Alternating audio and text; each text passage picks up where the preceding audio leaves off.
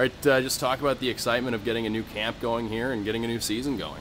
Yeah, really excited. Been away from hockey for a bit. I was injured towards the end of the season last year, so I'm excited to start playing some games again. We got a great group of guys here, so I'm really excited for the season to start. A lot of training camp, I mean, between Denver and then coming here, and how exciting is it not only to get through training camp, but to also know that the season's coming up?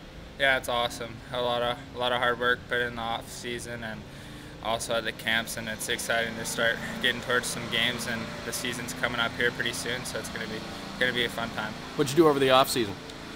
Most of the season I was rehabbing my injury that I got during the season last year in the playoffs, but after that I spent my off season in Arizona training down there most of the summer, and then down to Denver. Coming out of the junior game into the professional game, what's the biggest difference you've noticed so far, you think? Just probably the size and playing against grown men out here, so it's a little different in that way, and just not very many mistakes out there. Some really good hockey players, so it's fun.